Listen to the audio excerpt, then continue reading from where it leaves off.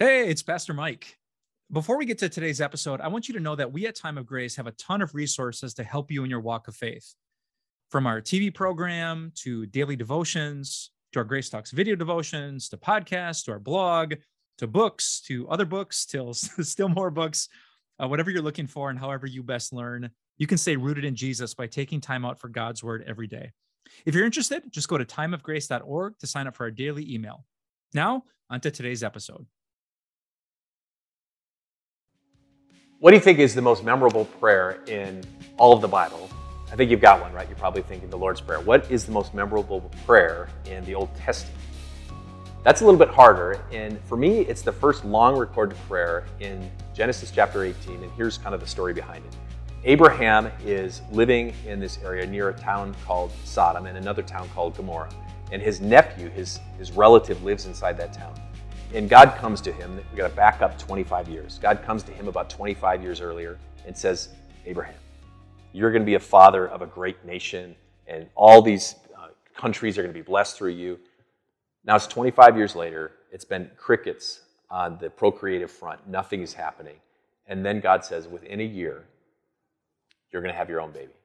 And you can imagine the joy of this moment as Abraham and Sarah, his wife, take this in. They had not gotten pregnant all these years, and suddenly, through miraculous means, they're going to have their own baby.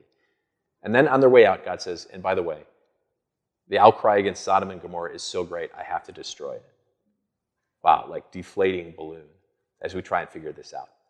What was the sin that Sodom and Gomorrah did that is so devastating? This is what it says in Ezekiel chapter 16. Now this was the sin of your sister Sodom.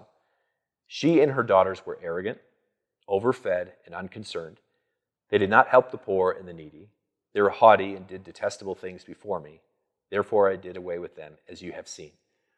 So when I heard this story as a kid, and I think maybe you know the story, as Abraham negotiates with God with like this bold and with this persistent prayer, I always thought, man, the people of Sodom and Gomorrah were like the worst. In fact, this is true. In my sandbox as a kid, we had this sandbox underneath a 2-story playhouse. It was awesome that my dad built. We would set up these stone pavers and we would knock them down with balls and say that this is God's destruction on Sodom and Gomorrah. We thought it was great. Like, they deserve it. They're the worst people ever. But then, as an adult, what did God say was the indictment against Sodom and Gomorrah? They were overfed, arrogant. Could these things be said about you, me? They were unconcerned. They didn't take care of the poor. You ever done detestable things? This changes the whole perspective for me, because there is a day and there is a moment that you and I have to stand before Almighty God. And we can ask a simple question just like Abraham. Abraham had a question: God, for the sake of 50 righteous people, will you save the rest of Sodom and Gomorrah?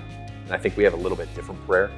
God, for the sake of one holy, just human being who is true God and true man, will you save me? God's answer is always yes. So let's go to him in prayer.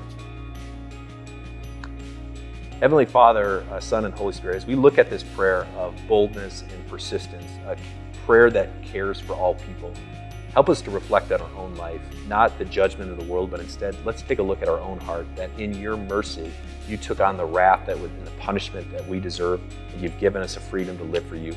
Help us to live in joy in that freedom of forgiveness and grace. We ask this in your name. Amen.